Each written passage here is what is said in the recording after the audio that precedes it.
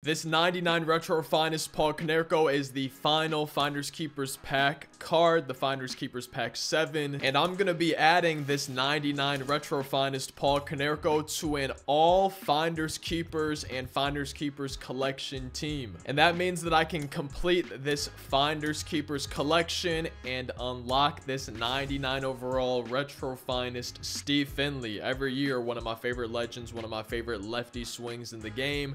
We'll see how his debut goes today. He's going to be my starting center fielder today. All of the cards I'm using for today's team build are either from the Finders Keepers collection or the Finders Keepers packs, part of the cards you need for the collections or its rewards. We have Lee Smith, Robert Stevenson, Devin Williams, Evan Phillips, and Aroldis Chapman in my bullpen. Lefty Grove and George Kirby as my 2 starting pitchers. On the bench, I have Gunnar Henderson, Jake Berger, Wade Boggs, and Paul Konerko. And then for the starting lineup, DH, Francisco Alvarez, Sean Murphy at first base, Nolan Arenado and Paul Goldschmidt on the corners, Brian Roberts and Kyle Seager. The inner infield spots, Luis Ariz, Steve Finley, and Tim Salmon, my 3 outfielders. And I think the only 2 cards from this Finders Keepers collection that didn't make it in the team build are this Keith Hernandez and then the Bill Mazeroski. But other than those 2, I think everybody else is part of today's team. And I'll be playing with this team in ranked seasons at 9:30. So we're in World Series. I guess the next stop is 1,000 rating. I am the away team, so I get a hit first. Lefty Grove is going to be my first starting pitcher today. And leading off this game, Brian Roberts has a full count to him. Steve Finley's on deck. And that's a perfect. That's a perfect start to this legend difficulty game. Thank you, Brian Roberts. Steve Finley, the final collection reward for MLB The Show 23. This Finders Keepers collection, my first at-bat ever using this new 99 Retro Finest Steve Finley. And a little bit early. And we strike out. 102 on legend difficulty. Even lefty versus righty. That's coming in so fast. Now it's finest Francisco Alvarez coming up. And that's a strike him out. Hopefully not throw him out, but it is. So even though we got a perfect single to start the inning, it's all gone. Paul Skeens faced the minimum. Let's go see how this team does on the mound. Normally for a team build, I would give everybody about 1 inning pitched, but I think we only have 7 pitchers total. So I either need this to be a short game or some guys are going to have to throw more than 1 inning today.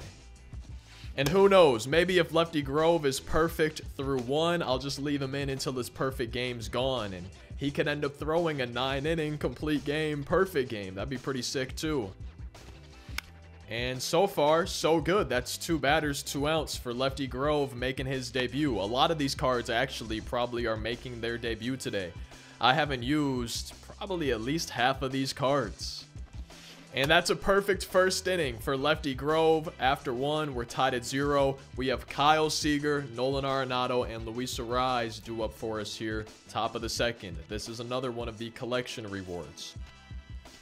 And I'm way ahead of that changeup. Just like my opponent was to end the bottom of the 1st. Nolan Arenado was 1 for 4 in my career with this card. That one was a back-to-back home run in his debut with the 99 Paul Goldschmidt. They both won yard, I think maybe in their first ever ABs using them. And I do know that that video's on the channel. And I also know that I need to do a little bit better than the top of the 2nd if we want to win this game at the plates. Lefty Grove, I guess I'm going to leave him in until this perfect game is gone. Well, that didn't last very long. And now Yelich is up to bat, so I think I'll leave the lefty in. Maybe we'll get a double play. And that's maybe a double play ball. Okay, so lefty's still facing the minimum. So I'm going to keep him in, I guess, to just try to finish the bottom of the 2nd. We need at least a couple innings from at least a couple pitchers. So this is probably a good time to just let him try to finish this out and keep the shutout going. Cal Ripken being pinch hit for.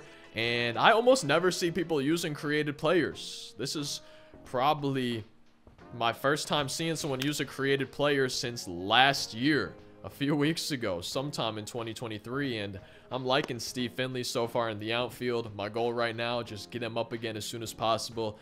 It's going to be the 7, 8, 9 hitters due up here in the 3rd. And Goldie, I thought he went yard. And on a full count, an amazing at bat, An amazing piece of PCI placement and hitting from Paul Goldschmidt. That's a leadoff single in the top of the third. Right now, really, my only goal is to not have a double play. That's what happened when we got a base runner in the first, and I don't want to have a double play here in the third. I thought we had a homer. That's good timing. Yo, Legend is tough. 120 power. We did miss it a little bit. These PCIs are tiny on this difficulty, and now if we don't hit into a double play, then the top of my lineup, leadoff hitter Brian Roberts, is going to get his second plate appearance of the day, second at bat, and right behind him would be that new 99 Steve Finley. So as long as we don't ground into a double play, but we grounded into a double play. So they're just going to have to come up in the top of the fourth. That was a bad swing. At least we're pitching pretty well. And my first trip to the bullpen today is going to be to my final starting pitcher, this finest George Kirby. My first time using this card. He's making his debut against 99 Manny Machado. And there we go. One batter, one strikeout. That was kind of a nasty slider. It seemed like it moved a lot. He's got a pretty solid pitch selection, and his pitches seem to move quite a bit. Now, this is Legend difficulty. It's going to be the easiest difficulty usually to pitch on. But so far, I'm liking how George Kirby feels. And I would love to just get back-to-back strikeouts to start this inning. But Dansby Swanson has other plans. That's a terrible 0-2 pitch by me. Full count to Kyle Schwarber. If he hits into a double play, I'll name my fourth-born son George. No double play for us. That might be the double play ball. 78 speed. Even with these diamond defenders, it's going to be tough. We got out number 2. 1 out away from keeping this game tied. Now we have a full count to Justin Morneau. Ronald Acuna Jr. is on deck. I'm going to try to be a painter, get this corner. We kind of did. That was kind of nasty. After 3, that was probably my most stressful inning on the mound. Leadoff spot coming up. Brian Roberts is 1 for 1. One of our 2 base hits for this game. And then that retro finest, the final collection, Steve Finley, is on deck. That might be another hit. It is. I love Brian Roberts in MLB The Show too. He's got a good swing. That's one of my favorite things about MLB The Show is there's honestly a lot of swings that I love. As Steve Finley gets his first base hit, what a beautiful swing. Oh man, it just comes off differently off Steve Finley's bat. It really does. But as I was saying, I really like an MLB The Show because there's probably less hitters that I hate their swings compared to the amount of hitters that I love their swings. It's honestly hard for me besides a handful of guys. Even that is tough for me to come up with of swings that I don't like using. And that's a terrible first out for me. A 5th strikeout for Paul Skeens. I need my cleanup hitter today, Kyle Seager, to do some damage. That should have been a homer. I'm so geared up for this fastball that I'm not able to get good timing on the cutter, at least consistently. And then I strike out. I actually can't believe that. That's such a bad end to that at bat. Following 2 hits to start the inning, now we have back-to-back punch outs. And Arenado's getting ready for a third, it looks like. So maybe I need to start waiting for that cutter instead. Because we just struck out 3 times in a row following 2 leadoff singles. That sucks, but we did have some good swings in the inning. If I keep pitching well, I like my chances to win this game. I just got to make sure I keep having good innings and scoreless innings on the mound. Full count to Ronald. And that's out number 1. There's been a lot of full counts on both sides today. I think after 4 innings, we might have my opponent's starting pitcher above 50 pitches. George Kirby right here approaching 30. And he's not the first pitcher. We had Lefty Grove on the mound too. Back-to-back full counts. This one to 99 Trout. We're going with the slider. Perfect release. And Steve Finley. I never worried. I saw that it wasn't going to be a home run, but I never worried after seeing that because I knew Steve Finley would just easily get there. In addition to being good with his bat, he's also got some good defense. And now we're going to be on our way to the top of the 5th inning. A 1-2-3 bottom of the 4th, looking to take the lead. Really looking to get the back top of the lineup around again. That's really what I need 6, 7, 8, 9 hitters do up. I'll take that. Honestly, for Legend difficulty, I thought he was going to miss it. For Legend difficulty, if I'm not striking out, we're putting the ball in play. That's usually better than striking out, I guess. But I'm just also happy with all the ABs I've had. 72 pitches so far for Paul Skeens. Goldie with his second base hit of the game. We're waiting back on the slider, piecing it up. It feels good. I'm not...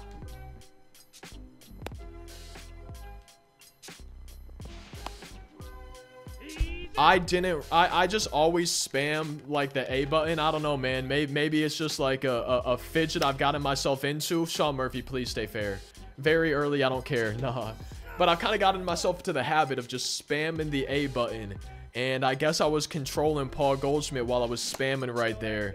And just kept him running instead of stopping at first. That really hurts. And now with 2 outs, top of the 5th, Sean Murphy has a full count to him. And we hit it 105 off the bat. I saw the hanging slurve. I saw our nearly home run distance but foul earlier in his AB. For a split second, I thought that might be a homer to give us the lead. A little bit on top of the hanging slurve. We've had some good swings. I really feel like we're doing better at the plate than my opponents. And I think if it weren't for maybe some dumb decisions on my part, we might actually have a run or two. So now I'm going to Evan Phillips to try to keep this in the ball game. And I hung a pitch down the middle. I'm happy that's not a home run, but that's the potential right now. At this point, winning run on first base, we can't let him score. And so far, we're recovering well. That's 1 out. A double play gets us out of the inning. And Dansby goes yard. I tried to get that sinker on the outside corner, and how badly I missed my spots. If we take a look at the bottom left of the screen, is I tried to get it on the outside corner. That was on the inside part of the plate, man. That was a terrible pitch by me. My opponent made me pay. And now I'm down to my final 12 outs, down by 2. The way I've been swinging the bat this game, the ABs we've been having, I think I can score 2 runs, but we're quickly running out of time. On our way to the top of the 6th when we get 1 more out. On our way to the 6th inning, besides that 2-run home run, we've pitched pretty well, but right now, that's the difference maker. Tim Salmon leading us off, 0 for 1 with the double play on the day. And then we got the top of the lineup back around. Brian Roberts and Steve Finley, they get to face the righty, Camilo Doval. We're down by 2. Oh, Tim Salmon tried to do what Goldie was doing, but that slider was further outside than I thought. Brian Roberts now, he's 2 for 2 in this game. But he's not going to be 3 for 3. Jammed on the cutter. Steve Finley, he got his first hit in his last AB. Right now, he's my final hope here. Top of the 6th inning. And that would have been ball 4. I'm swinging. I'm pretty sure it was in the glove when I swung. I can't believe I'm swinging at that. It looked like it might hit the corner. I didn't want to go down looking, but that would have been ball 4. And at this point, I just can't let my opponents score anymore. And that is what I wish I would have done on the homer we gave up, was actually locate my sinker. Completely missed my spot. I'm still regretting it. I'll probably regret it unless we win this game. But at the end of the day, it is just a game. You know, I get a lot of people asking me how I don't get mad. And I think the biggest part of it for me is if I win or lose, like, life goes on, man. It doesn't really change anything. Even if I'm choking a 12-0 run, that might hurt a little bit more. But at the end of the day, this is just a video game. I'm happy to be here doing this, losing games, than running away from woolly mammoths. And now, besides the homer, we have 6 pretty good innings on the mound. That home run still has us losing by 2 on our way to the top of the 7th, down to my final 3 outs. If Steve Finley comes up again in this game, then I think we win this game. But Francisco Alvarez is making it easier for my opponent to not let that happen. He brought in a lefty to face Kyle Seager. And once again, for probably the 11th time this game, I am early on a pitch that would have potentially been a home run if we would have just waited back. And he's worked the count full. Nato is on deck. And we're late on the sinker. Oh, man. My eyes thought that that was a slurve off the bat or out of his hand. And it ended up being a sinker. No time to react. Once I thought it was a slurve, we were done for. And now Arenado's 1 strike away from sending us to the bottom of the 7th. I thought it might be a hit. Decent swing. Not one of our best, but not one of our worst either. Still 2-0. We got to keep it that way. Going to pitch in the bottom of the 7th. And with the lefty coming up, his switch hitter created player being a teeny tiny bit worse versus lefties, I guess we could go to the lefty, this finest Chapman. He's one of the cards you need for that Finders Keepers collection. And we strike out Yelly. That's a dot. And then I give up a homer to his created player. I just threw a fastball down the middle. So now, instead of a bloop in the blast, we need a little bit more, down by 3. Thanks to that homer. We're striking out Machado following the homer. Dansby's coming up. He's 2 for 2 with a 2-run home run in his last AB. We get him popping out there. Besides a couple homers today, I think we've pitched pretty well. Now I got to hit a little bit better than we have been. Down to my final 6 outs. And we're down by 3 runs. I thought we might have had a hit with Luis Ariz. Good PCI. Chased the cutter. But early on the timing instead of good. Killed me right there. Paul Goldschmidt trying to be 3 for 3 in this game. But now I got 3 righties in a row for my lineup. So we'll probably see righty coming in to replace Aaron Loop. And it's going to be the 84 consecutive save. Eric Gagne going for the 5-ounce save. I thought we just had an Oppo Taco home run. But it's just a 1-pitch second out. Goldie's 2 for 3. I'm down to my final 4 outs. This is going to have to be a pretty good 2-out rally if we want to score here in the 8th. Sean Murphy's 0 for 2. Sean Murphy is 0 for 3. The good news is Brian Roberts and Steve Finley both are guaranteed at bats in the top of the 9th inning. If anybody's going to come back and at least tie the game, it's going to be that top part of the lineup. I just got to keep the score where it's at, down by 3. Striking out Schwarber to start the 8th. Now to try to get these final 2 outs, I'm going to go to this finest Devin Williams. And let's try to keep the deficit at 4 runs as Lindor goes yard, making it 4-0. And besides the home run, no, I don't think we have a chance. 95 speed, way too fast. It's a 2-out single. Let's try to keep it at 4-0. Mike Trout's coming up. I don't really want to give up a homer to make it 6-0. And there we go. Besides the homer, not that bad of a bottom of the 8th. 3 home runs right now are really the difference maker, resulting in 4 runs. I'm down to my final 3 outs. Legend difficulty. Trying to keep getting this rating going up. Trying to have a win with this Finders Keepers collection team build today. But Devin Williams might be kind of nasty. Brian Roberts is 2 for 3. Steve Finley's waiting on deck. I thought he was about to be 3 for 4. Just late on that one. Oh, man. And that's a perfect. His second of the game. I think maybe my second of the game. I was thinking about trying to go to second. I didn't really want to be thrown out. As long as Steve Finley doesn't ground into a double play, we'll be chilling. I guess I'm going to call my shot with him. He's 1 for 3. I'm calling a 2-run home run right here after a 1-0 start to this AB. That would have been the pitch. I can't believe I'm late on that. No! I don't think I'm late on it. I want to say that's good timing, and I smashed the PCI below the zone. So late on it, but PCI still nowhere to be found. Even if I had good timing, we would have struck outs. Screwballs are hard to time up and get that PCI to here on Legend. Down to my final out in this game. And Francisco Alvarez ends the game right there. 4-0 the final score.